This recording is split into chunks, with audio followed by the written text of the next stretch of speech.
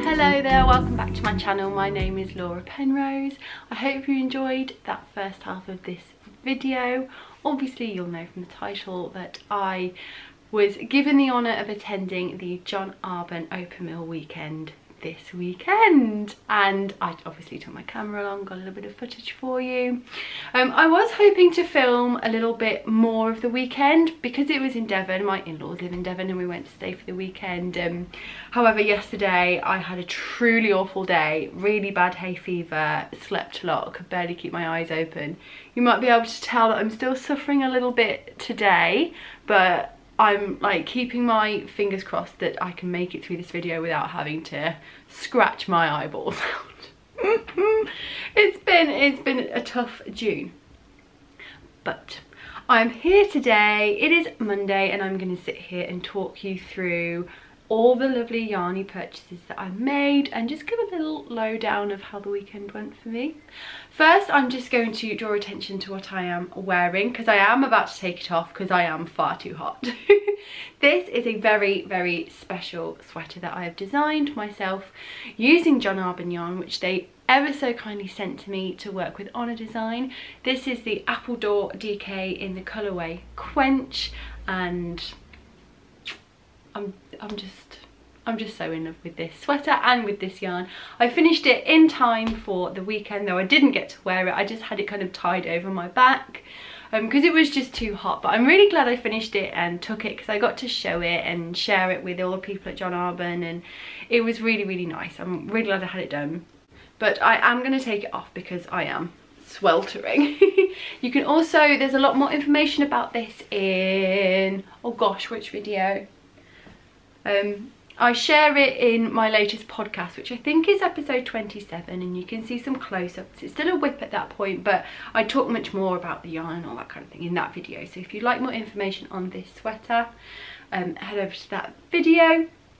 Let's pop it down there for now. So let's do a quick talk through. So I do need to state that John Arbon invited me to the weekend and they paid for my mill tour and for the talk I went to and for my lunch. Thank you so much, that's really, really, really kind.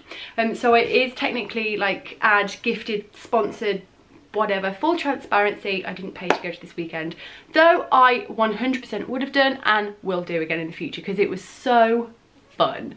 Had such a good time. The lovely Sophie of the Knit Pill Girl also went, as did Iris from Iris Makes, and I also got to meet the lovely Marina Skua, which I was really excited about. I've been watching her podcast for a long time and I've admired her work for a long time, and I actually attended a talk that she was doing with a few other yarn producers and got to hang out with her a little bit as well, which was so nice. So it was lovely to meet you, Marina. I went for this Saturday, but it was on all weekend, Friday, Saturday, Sunday. And there were loads of different talks and workshops and stuff over the whole weekend. I just went for the Saturday because we don't live in Devon and it's quite a journey to get there and back with the kids and stuff. So I would have loved to have done the drop spindle workshop that I think was on. So hopefully next year I'll arrange it so that I can kind of do one of the classes as well, because it looked really, really fun. But it was quite a long class, I think, but I would like to do that next time. And we got there and it was in South Molton, which is a lovely little town in North Devon, right near where my in-laws live, which was handy. And it was in their town hall, which is above the big pannier market. So it's gorgeous, it's beautiful, red ceiling, bunting everywhere, so British, so lovely. And there was all the John Arbon yarn, all the tops, and there was also a few other vendors there as well. I can't remember all of them, but there was a really lovely selection of beautiful things to experience and meet the people who make them and have chats and stuff. So we went through for our talk, and it was, like I said, all about bespoke yarn, and it was Marina Skua, Daughter of a Shepherd, and River Knits, all people that whose work I've been interested in for a long time. So it was really, really great to learn a little bit more about them. I did get some Daughter of a Shepherd yarn, which I'll show you in a little while, and I would have got some River Knits yarns as well, but they weren't vending. But there was a particular yarn. It was part of a it was there, I think, I can't remember what it's called. It was something sheer. I think it's like Northampton sheer, something like, it's like meant to be like shire, but it's sheer because it's shearing the sheep. And River Knits is really close to me actually, and I keep, yeah, Northampton sheer is the range of one of their ranges of yarn, and within it there are two different types of yarn, and one of them was a Shetland yarn, and they handed around a sample of a colourwork cowl, and I could not believe that it was a Shetland breed sheep. It was the softest, squishiest, bounciest, smoothest, most beautiful thing I'd ever held, and I'm very, very much looking forward to buying some of that in the future. I'd love to make Penny a full colourwork cardigan. I've wanted to make Penny a Fair Isle cardigan for a while, but she's growing so fast that she will only fit in things for a little while, whereas when they get older they tend to slow down their rate of growth. So hopefully maybe end of this year or next year that will happen. But it was wonderful to hear about how all these people make their wonderful yarn. I learned that you can tell if a sheep has had a stressful year from its fibre. You can literally pull out a fibre and see if it's been really wet weather or if there's been a difficult lambing season, and that just absolutely blew my mind, that the quality of the fleece you get is influenced by the mood of the sheep, which makes sense because when we get stressed our hair falls out, right? So that was a fun little bit of knowledge I gained from the weekend. So then after the talk we went over and did the mill tour, which was amazing. Like, we got to see how all the different machines worked. So fascinating, literally starting showing us like the fibre from the sheep and then going through it all right to the end when they've got all these beautiful skeins of yarn. And I was quite surprised that it wasn't more complicated. Now, don't take that in the wrong way. Those machines were insanely complicated, and obviously it was all kind of brought down to like layman's terms levels, but there's maths and there's weight and there's like balance and all. It's very, very technical, but it was really in the end just like machines and fibre, and it was amazing. I really, really, really enjoyed it. So it was just nice to be fully submersed in the world of yarn for a whole entire day. So yeah, and we had lunch at one point, which was really, really lovely, and chatted to some of the other vendors, and then I went home. That was it. And then we had a lovely Sunday. Well, the first half of Sunday was lovely. We had a barbecue, we chilled out, hung out with the kids, then my hay fever hit and I had a really bad afternoon. So that's kind of how the weekend went. Let's get into the bit you're probably the most interested in, and that is what I bought. And I can tell you, I've been waiting for this for a long time. and I didn't hold back. I recently did quite a big de-stash in which I sold quite a lot of yarn, and I kind of earmarked that for kind of stash replenishment, and I'm really excited by everything that I bought. And I had to try really hard not to cast on some of the yarn like immediately, but I was good and I held back. So I'll start with the actual John Arbon yarn that I bought, because I bought quite a lot.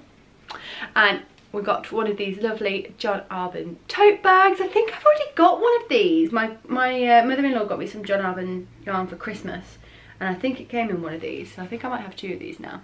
We got a little pin when we went through the tour that says "I've been through the mill," which just, you know, absolutely made me laugh.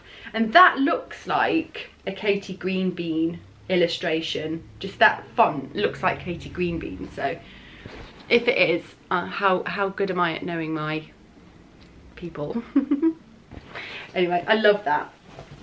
So I will start with, let's start with this one. And this is one that I knew I was gonna get. Like, I wasn't sure how much I was gonna get or what I was gonna use it for or which colour, but especially for the mill weekend, they have produced this limited edition yarn called Down the Allotment, and all the colourways are based on the allotment. And this one is called Potato Patch, which just made me laugh. It's like, if you think, oh, what's going to inspire you to, you know, create a yarn colour, you think potatoes? No, probably not. But it's so beautiful. It really is so lovely. It's got that kind of barber pole vibe, but not like full spin cycle where it's really high contrast barber pole, but enough that it's going to give a really lovely mild texture to whatever I make with it.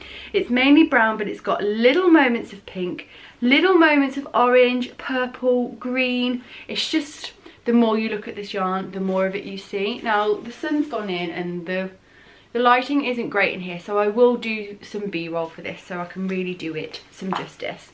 But this is 65% merino, 35% Jacob, DK weight. I don't think I've used anything with a Jacob blend before, so I'm really excited. It's very soft, it's quite fuzzy, and I think I'm going to make myself a pair of mittens with these.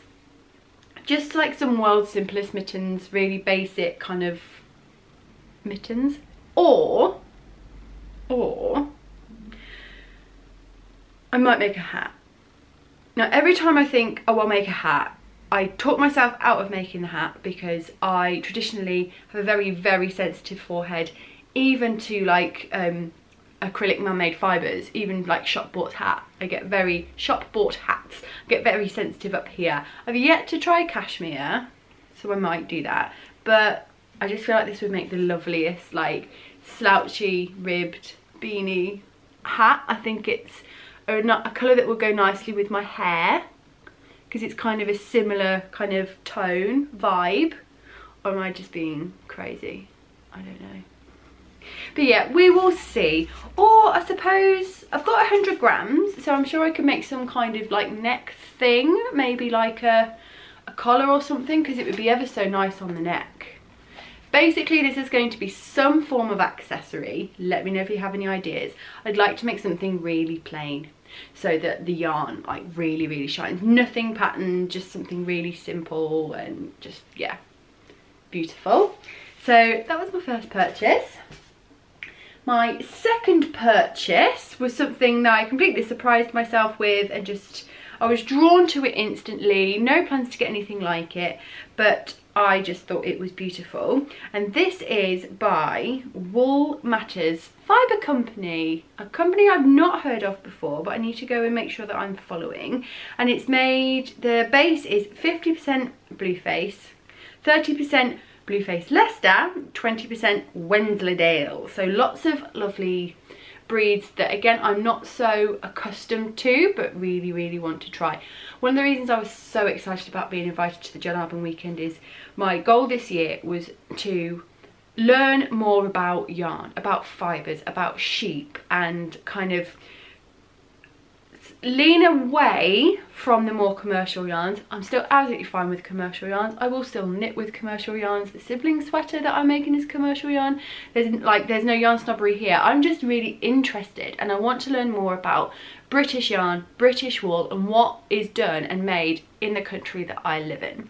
And John Arbon just embodies embodies that completely. So yeah, I went off a little bit of a tangent there. So this has got lovely breeds in that I've never used. It's hand dyed with plants in harmony with the earth, which sounds lovely, and the colourway is tulip. And it's just like, it's rhubarb and custard. It's pink and orange, and there's some more yellowy moments. The setting my camera's on is definitely not doing the yarn colours the best, but it's making me look less ill. So again, I'll do cutaways for you. And this is, what have we got, 100 grams? It doesn't tell me what the weight is, but this is 100 grams of 4-ply. So not entirely sure what this is going to be, although I need to do some looking. But if I hold this with like a mohair, I might be able to get a Sophie scarf out of it, because I think this would make a really fun garter stitch situation. I'm not too sure. I'm not one to really knit with fingering weight yarns unless it's for socks, but I would like to kind of venture into that at some point soon. But yeah, I was just completely drawn to how beautiful it was and grabbed it and was like, yeah, you're coming home with me, even if you just look pretty on my shelf forever. The next one I'm going to show you, I picked up just as we were about to leave. I wasn't planning on buying any more yarn, but I was really drawn to this colour, and I saw it and I was like, oh man, it's amazing, I love it, I'm gonna get it. And this is the Exmoor sock. Full disclosure, I didn't end up buying this. I was talking to Sonia whilst I had it in my hand, and I was like, I was just gonna go pay for this, and she went, no, don't worry, take it, it's fine, it's just a skein of sock yarn. So thank you for your lovely gift, and I'm just obsessed with this colour. It's like the brightest, it's called Odmadod, no idea what that means, but it's just like the brightest lime chartreuse, almost neon but not neon because it's got zwartels in it, I think. Has this one got zwartels? Yes, it has. That really dark black fibre that kind of doesn't really get dyed, and it kind of brings all the John Arbon sock yarns down a little bit. Do you know what I've got? I've got two other skeins of John Arbon sock yarn. One is in a dark purple and one is in like a dusty pink kind of colour, and I think it could be really fun. I would really like to make a textured sock with this. I've got 50 grams of it, so I think if I did contrast heels, cuffs and toes and did a slightly shorter leg, should be able to get 2 pairs of socks out of there. 2 socks out of this, 1 pair. And I thought I might see if I can fiddle about with this design on a sock, maybe just on the front. I have to see if it would work for like different sizes and things, and I've had a couple of ideas. I think it will, but wouldn't it be nice to have like matching socks? Sorry about the light, my gosh. Wouldn't it be nice to have matching socks? And I just love how fun and bright this colour is. So yeah, that was another little one. And then my main purchase, I knew I wanted a sweaters quantity, but I was completely like open to the yarn base, the yarn colour. I just wanted to be inspired, and I just kept finding myself being drawn to this one colour, and it's actually the same yarn as this. It's the Appledore DK. And obviously I looked at everything, but I just kept coming back to this colour. iPhone 189 disconnected. I just kept coming back to this colour, and I was umming and ahhing. Is it me? Will I wear it? I don't know. And I was just like, do you know what? Just gonna get it. I was a little bit worried that I've been a bit like influenced with this colour, because it's not a colour I would normally use at all, but it is very trendy at the moment. I picked up a sweaters quantity of the Appledore DK in the colour. Another reason why I wanted this is just so I could say the colourway many times on the podcast and have a little giggle every time, is Golden Knob. Don't demonetize me. There, oh my gosh, look. It's not even doing it justice. It is much brighter in real life. It's kind of giving slight baby poo on camera, but believe me, it's not. It's bright. It's much brighter. It's chartreuse. It's that very popular Instagram colour at the moment, chartreuse, and I'm just obsessed with it. And when I saw this, I just had one idea in mind, and that was cardigan.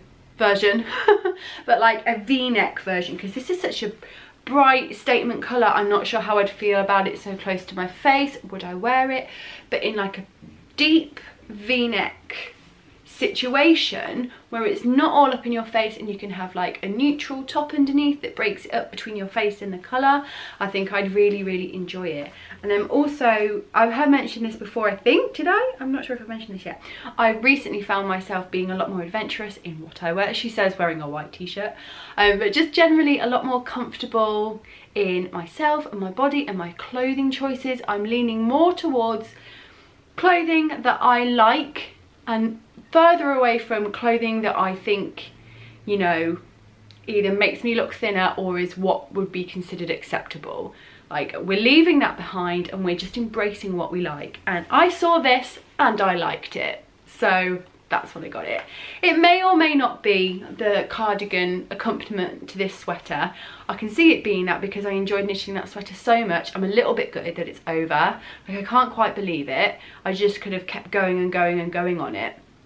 So I wouldn't be shocked if I go for the cardigan version. But if I have another idea for a sweater or a cardigan in the meantime, maybe that's what I'll use this for. But yes, this is definitely my main purchase and I'm very excited. And I'm probably going to hold on to it in stash for a little while before I use it.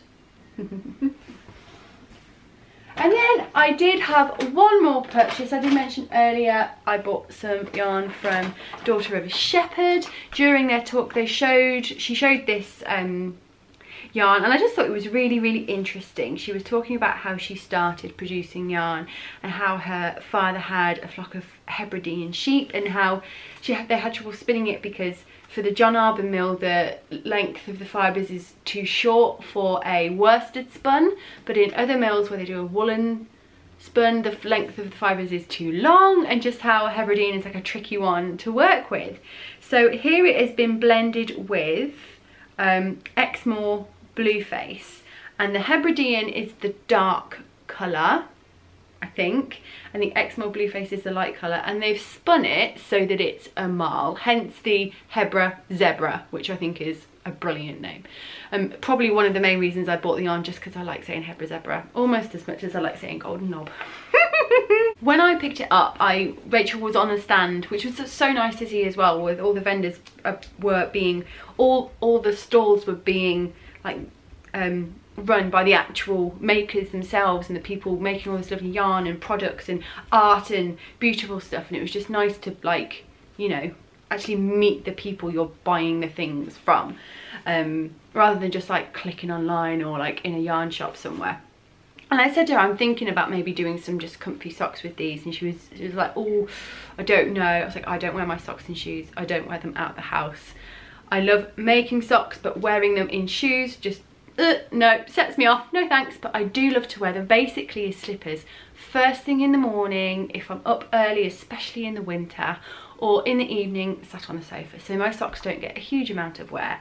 And she said hold it with some mohair for that extra little bit of strength, otherwise it will just like fall apart. So I think that's what I'm gonna do. I've got some really beautiful mohair merino silk yak blend yarn that's left over from another project, and it's white, so I might hold it with this. I don't want to lose the kind of stripy vibe, so I might see if maybe there's a grey, I don't know, but I'm probably going to hold some mohair with it and make myself just a really comfy cozy pair of maybe ribbed, like just comforting socks, and just, yeah. Or the other option is that I do exactly that, but I make mittens, so I get to wear them a little bit more often.